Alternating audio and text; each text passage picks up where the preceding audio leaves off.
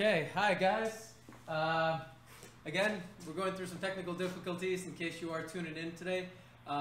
Today we're doing a live video feed on sump pumps.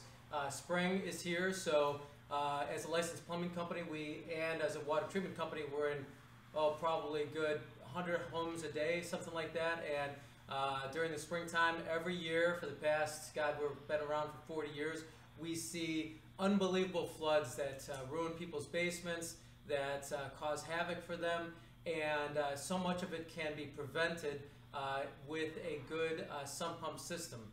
First of all, I want to just describe what sump pumps and battery backup systems are all designed to do. The very first of everything is all homes in the Chicagoland area that have a basement, almost all of them, I'd say 99% of them, all have sump pumps or sump pit in the basement. It sort of looks like this right here. So the purpose of the sump pit, to sort of educate everybody, is to gather the water that surrounds the home. If we look at this concrete wall in the back, this was in the basement of someone's home, the water around surrounding the house, it always wants to come inward towards the hole that's in the ground, which is your basement. And as it tries to push up against that wall, all builders usually build a small channel of gravel on the outside of that this basement wall. That gravel allows the water to filter down and then come underneath the home to the sump pit. They do what's called a drain tile. So behind this wall, there's that layer of gravel, and then on the bottom of that, about 3 or 4 feet below the concrete, the floor that I'm standing on, is a corrugated tile, which means it's got holes in it, and that tile surrounds the whole house, and it ports all the water that's flowing down to the gravel to that tile, and it brings it to the sump pump. That sump pump pit has a pump in it, and the goal of that, the whole goal of the drain tile system, along with the sump pump, is to take that water out and pump it back out of the house. And the purpose of this is so that we don't crack the foundation of the home. The drain tile that's, again, around the perimeter of the basement of the house is designed to take that water as it's trying to push against the wall, creating a crack on the wall, but the whole idea is to take that out and bring that into the sump pump pit, and then we want to take it up and out of the house. Now when it takes it up and out of the house, if you walk on the other side of this concrete wall, you'd see another drain tile, usually, and it takes that water about 3 feet under the ground and away from the house. And again, it's corrugated, so as it's pushing that water away from the house, it's percolating through the earth and gets back down into the ground. So basically, we're trying to bring any of the water that gathers around the home, bring it to the sump pump, and then we're using an electrical pump that pushes that water up and out and tries to get it far away from the home. If you have consistent problems on this, we've seen that a lot of times, especially as homes get older, there's swales that occur that with the ground settling. And so you may need to talk with a licensed professional to help you, or a landscaper, to sort of help you understand how that swale can maybe be diverted around the house. This is one of our biggest cases as we see that happening. The second reason why we see a lot of floods in the basement is because people don't clean the gutters. You need to clean the gutters several times throughout the whole year, especially the springtime. In fact, I've got a good buddy, Tom McCarthy, in the spring. He owns Cornerstone Bank in Palatine. He had a tremendous flood in his basement. Something as simple as just cleaning the gutters would have been able to help him, because as the water came off the roof, it flowed onto the side of the house, and it came percolating again through this wall, or it came against this wall, and it really overflowed the sump pump pit. And of course, we had a pump that was in there that had failed, and we didn't have a good battery backup system in there for him. So as a result, it flooded his basement. So if you have great gutters that are clean, and you make sure that they're ported away from the foundation, that helps keep the water away from the home, and it's not diverting it down along the wall and back down into the sump pump pit. Hi, we have another visitor here. I'm Andy, by the way. Bert. Bert? Yeah, nice to meet you. Bert, we're just doing a live video here on Facebook and YouTube, and what we were just talking about is how on the back side, if this was a basement, there would be, a lot of people don't understand, but the way that these homes are built, there's gravel on the opposite side of this concrete, which is designed to allow water, rather than percolate into the concrete and crack it, it's designed to push the water down to what's called a drain tile that surrounds the perimeter of the basin. That drain tile is a corrugated tile, and it ports all that water into the sump pump pit. So where I'm going to go with this now is we're going to sort of talk about some of these things that you can do. Again, you can talk to a landscaper to make sure that you don't have a swale that's pushing water, bringing water from as it rains heavily into your side of the house. So a landscaper then can possibly pitch it away from coming to the house. That's one of our big reasons why we see floods in basements. And the other reason, of course, is clearing out your gutters and making sure that they port away from the side of the house, because what we don't want to do is if we can avoid bringing the water down into the drain tile, it means it's putting extra pressure on this pump. And the pump can only do usually 35, 50 gallons a minute, depending on what size horsepower pump you have. In fact, here we have really what we consider is the best pump on the market. It's just made by Zoller. You can find Zoller pumps almost anywhere. They do make a couple different versions. The professional version at plumbing supply stores we find are way more durable than the cheap ones you can get at Home Depot. But you know, again, it's to you the customer. You vote with your pocketbook. But we just can see that they last a lot better. So you can see your own plumber get a Zoller pump. We love them. I think you'll find that they're the best. So this primary pump, the way that this is designed is simply put on the back side of this is a float. So as that water from the perimeter of the house comes into the sump pump pit, it's real simple. The float rises, activates the pump, and it pushes it up and out the house. Again, we usually use an 1.5 inch pipe, which is what you see here. 1.5 inch pipe allows for 35 gallons a minute, so that's usually what we're working at right now with this pump. By the way, my example with Tom McCarthy, because he had so much water, so much aggregate water in there, when we did get a pump going, it couldn't keep up with the volume of water coming into the pit, so he elected to get 2 pumps with 2 pipes to take the water outside the house in case this ever happens again for him. And he got a big battery backup system. There's actually one that's above the one that you see here that he wanted to buy. But it's, again, a great thing that you have to do is remember that this pump, made by Zoller, you'd want to consider replacing every about 4 or 5 years. You have to remember pumps, it depends on how much water you get in your home. A lot of us right now, our facility is located in Lake Barrington. The reason why we're in Lake Barrington or Lake County, it's the land of lakes. So the aquifers are very high, which means not only do we have a lot of rain that can push against the wall, but our aquifer below our feet is actually a very high or tall aquifer. In fact, in Barrington, like Port Barrington here, if you drill a well, there's water literally 15 feet or 10 feet under the earth. So if you think about, you've already come down 10 to 15 feet with your basement, we really see water just below the concrete that we're standing on. So as we get a lot of rainfall, that water comes up, touching the basement floor, and it goes right into the sump pump pit. Because again, even under the concrete floor that we're standing on is a huge layer of gravel. Again, all designed to allow the water to flow towards this sump pump so we can pump it up and get it out of the house. In Port Barrington, as I was saying, their aquifers are so high that we literally see them going on even when there's no rain. These sump pumps are kicking on just because the aquifer is ever moving. The moon's pull to the aquifer actually, as it does to tides, it makes water rise and lower. The same exact thing happens with aquifers. They rise and lower.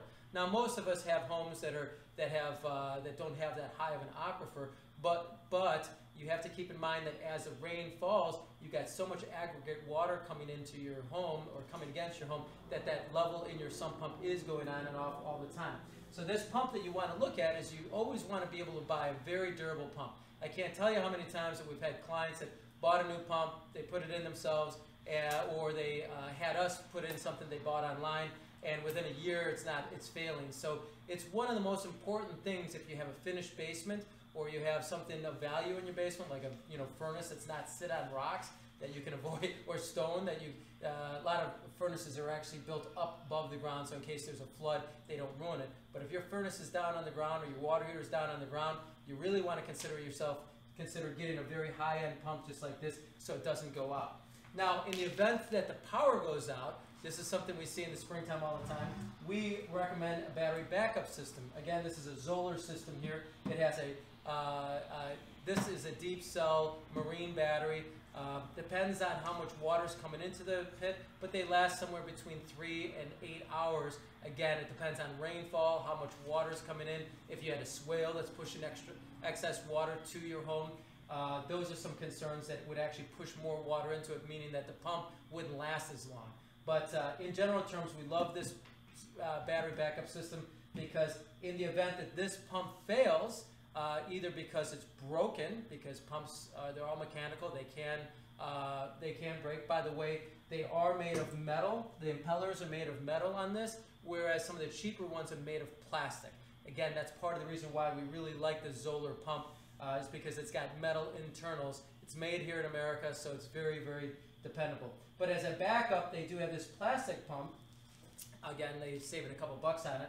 But if this were to fail, this not only rises and sets off an alarm so that you know that, hey, the primary pump's not working or the power's out in your house, and then it's going to use either electricity, if you still have electricity, or it's going to use the backup battery system to be able to provide its DC power and pump almost 35 gallons of water out of the house per minute.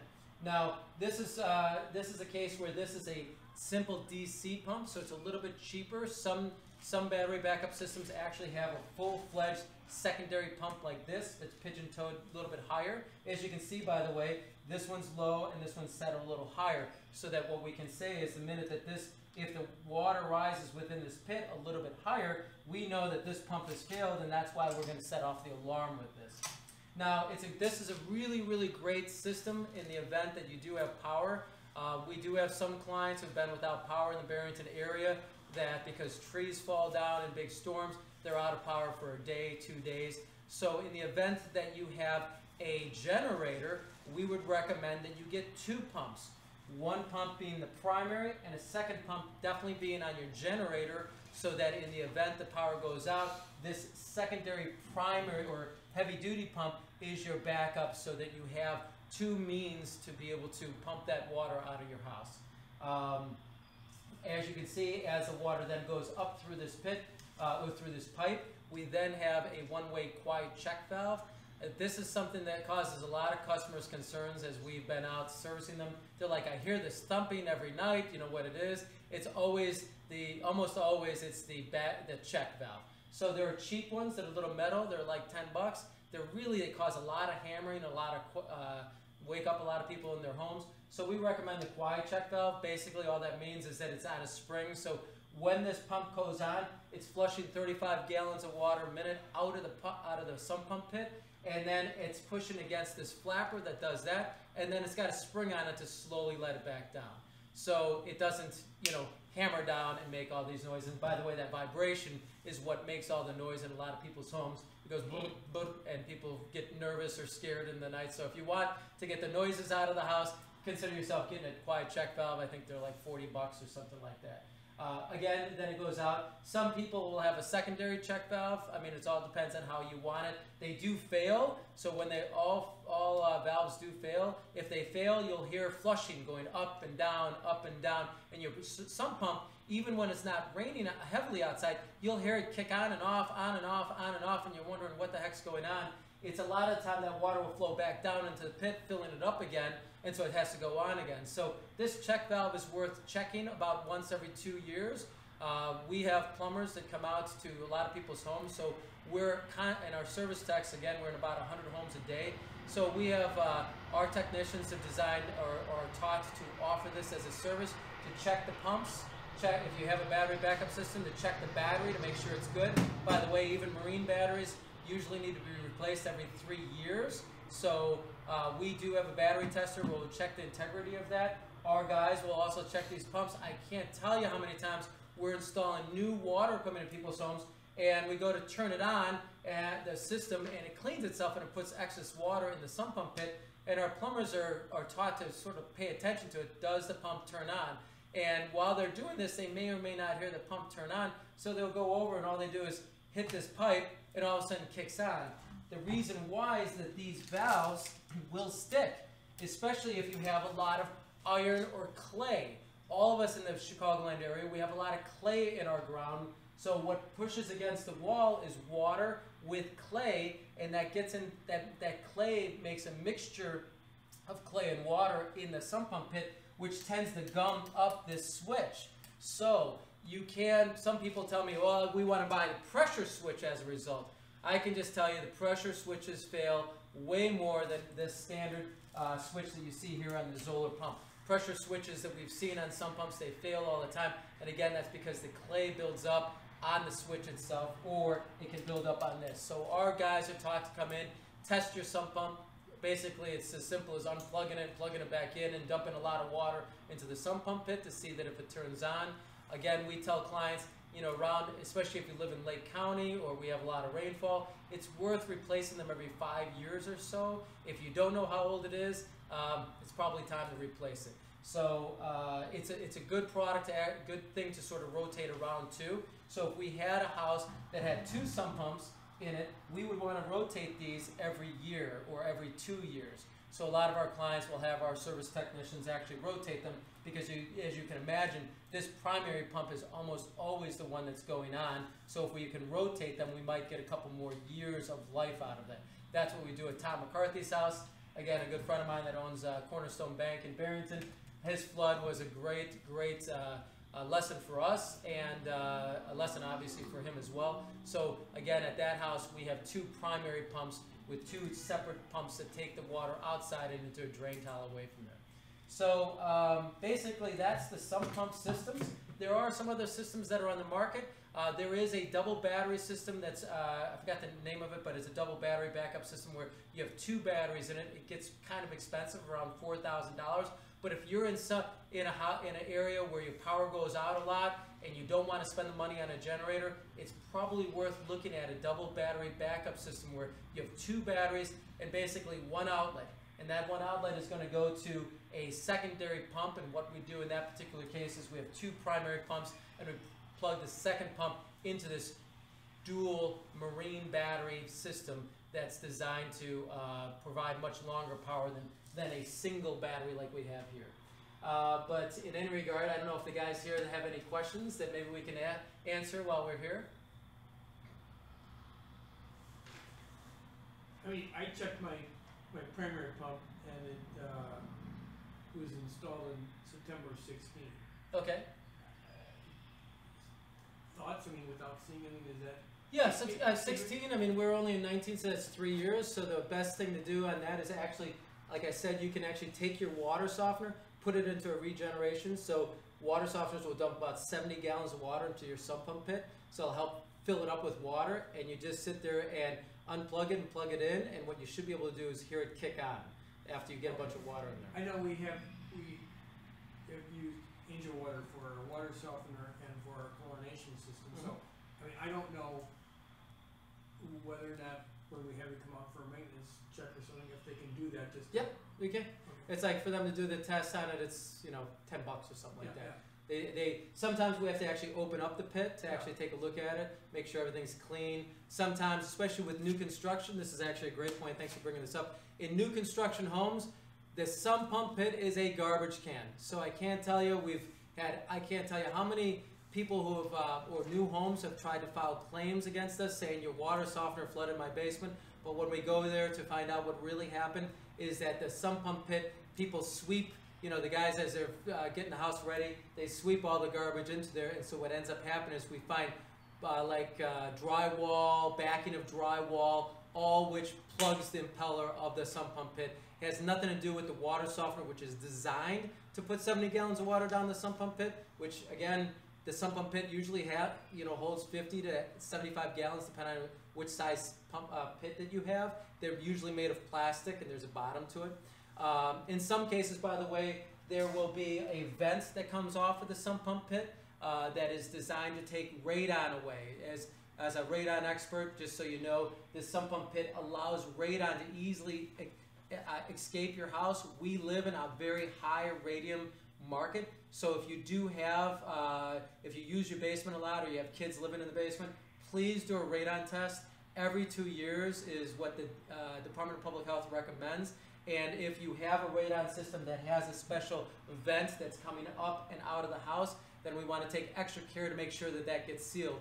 if you're a do-it-yourselfer and you're checking your own pump, please make sure that you reseal this, because if we go back into homes so many times and someone hires Tom, Dick, or Harry to help them with their sump pump, they replace it, and the next thing you know, the whole radon system, which is designed to prevent you from getting lung cancer from radium-222 that builds up and gets into your home, they forget to properly seal it. So as just a reminder, make sure you properly seal the sump pump after you've serviced it or tested it. Okay? So yeah, when our guys come out, we certainly can check. You know, one of the questions here is, could our service techs check this when we're out checking your water system, the softener, the drinking water system that you have? Our service techs are taught to be able to, you know, say, hey, there's a couple key things that we should do while we're in the basement. One is to check your sump pump, make sure it's working efficiently. We bring up how old is it. Around year 5, we'll make a little note for you saying it's probably time to change it. The other thing we recommend is flush your water heater. It is so important in our market to flush your water heater every year at a minimum. It's actually in the owner's manual. It's a requirement, otherwise you can lose your warranty on it. So you need to flush that water heater in our market, because we all have very high both iron and clay in the water, but iron and calcium in the water, and so you want to make sure you get that thing flushed every year. That's great preventative maintenance. So I don't know if you guys have any other questions? And for the discharge pipe that's actually going out and dumping the water into the yard or whatever, is there any requirements for that in terms of distance from the house or distribution? Because I'm always concerned, because it just seems to get dumped out by some trees. I'm wondering, you know, is that correct, or should we actually prepare an area? No, yeah, you should prepare an area. So it depends on the house. Like we're a home that I bought in Cary, they did a great job. They Town and Country Homes did it. They created swales between the two homes, and that swale, all they had is this pump go straight outside. And I looked at it. It doesn't pour down. And then, by the way, when they come out of the house, they should come out of the concrete of the house, and then they should pour it down, and then there should be a little path or a little bit of a air gap between that and the drain tile, so that it just basically sprays into this corrugated tile that takes the water away from the home. Now, in my house in Cary, it just sprayed it out into the yard, but it hit a swale, and the swale took it behind all the homes, and then that took it to a reservoir for excess flow. In your particular house, if you have, you should basically fill that up with water, watch it pump outside, see where it goes, and in heavy rainfall, it's worth put it on an umbrella, take an umbrella, walk outside, and watch that water flow away from your house. If it doesn't flow away from the house, that's when you want to get a landscaper involved to make sure you get either a swale to take the water away from your home, and not towards your neighbor's house, away from your home, and then also, or you can get a drain towel, which is again this corrugated towel that gets buried, and you want to take it directly away from the home about 30 feet. And in some cases, especially we have so much clay in this market, that clay means that the water doesn't percolate through the earth quickly. So it sits on top and it will spread right back to your home. So in some cases, if you have a very heavy clay yard, we would recommend, and we've dug them for some clients, what's called a dry well. And what you do is you dig, at the end of that corrugated tile, you dig a big hole, sort of like this, and you fill it with rock, and that drain tile hits that big pit, and it holds 100, 200 gallons of water. And what that does is help you get that water down below the clay level, so that the water hits that dry bed of gravel, and it takes it straight down. And all you do is you put dirt and grass on top of it. You don't even know that this huge layer of gravel underneath the ground, and that's a good way to disperse all the water away from the house. So if you ever need a helping hand on that, you can give us a call and we'll help you take a look at it. But I can also draw you a diagram when we're all said and done. So are your service personnel who come out for maintenance, let's say in the water softener, are they capable of doing a quick check on the adequacy of the sump pump, or, for lack of better, just to check it to make sure it's working well? Yeah, they'll do basic checking, but when it comes to like the mathematics, do we have enough volume of water? It's a really hard thing to do. That's why when it rains heavily, you want to pay attention to how often this thing's going off and on. So the best preventative maintenance is two things. One is make sure your downspouts are ported away from the house. Two is when it does rain heavily, you yourself get involved. Go down there and just listen to it. See how often this thing's kicking on and kicking off, and then go outside to make sure it's properly being discharged away from the house. Okay. Again, a sump pump, if it's running constantly, which we have a lot of clients who, when we get to their home, it's running all the time, you really need to have a professional like a landscaper help you understand why is there so much water coming against the concrete of your house. If you've had a case where you have a lot of foundation cracks, there's something going on outside the house. We have a client named Quinn Regan. He's a back surgeon in Inverness. His whole yard slopes like this, and it ports straight down to the back of his house, and it goes right against the back concrete wall. So in a case like that, we need to somehow divert it away from the home so that it goes around the house rather than coming straight at the back of the house. We did have that happen. We had to have complete repiping done for the outside because one of the pipes had deteriorated, Yep. and the piping had dropped, so the pitch was off. Yep. So it was backing up, so we repiped all the way out. Yeah, you have to remember that drain tiles are made of plastic, Yeah. and with all the gravel, over time they corrode, you know, they break. And I've had cases where the sump pump is filling with gravel, and what's happening is there's actually around the drain tile is a sock.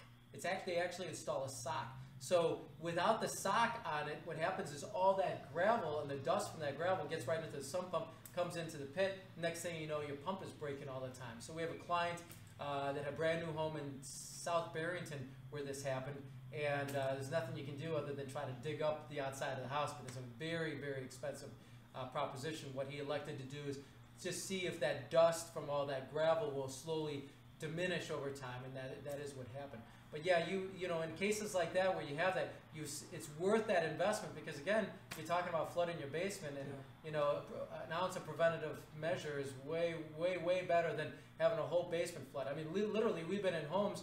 I was in one home where it was up to my neck in water, and you know, that's because that foundation too, the back of the yard was sloped like this, ported it straight over. It literally went over the lip of the house, the concrete where the concrete wall meets the foundation of the home. It literally was pouring over the side because so much aggregate water was coming in. Again, everybody at home, the reason for this is in the Chicagoland area, we have a high amount of clay under the ground. So even though your house, you think it's all, you know, hey, I have a perfect house and there's dirt under there, it's not. It's very likely it's clay, and you have about, your builder would put 12 to 18 inches of dirt on top of that clay, but all that means is that water, which will, if you get in a couple inches of rainfall, is going to come and flow directly on top of that clay towards your house. Yep. So I think that's about it. Again, I'm Andrew with Angel Water. Our goal here is to be, you know, like a handy Andy or help teach you guys a little bit about the house. If you, again, to summarize it, we want to really take a look at Zoller pumps. If you're out there looking for a new battery backup system, we would love to help you. If you're out looking online or something like that, the Zoller system is the Pro Pack, is one of the best systems that we've seen. If you do it yourself or you need a hand, you can give us a call at 847-382-7800. You can also find us online at angelwater.com. And again, we appreciate you guys coming out and visiting us online with YouTube and Facebook. So, quick question.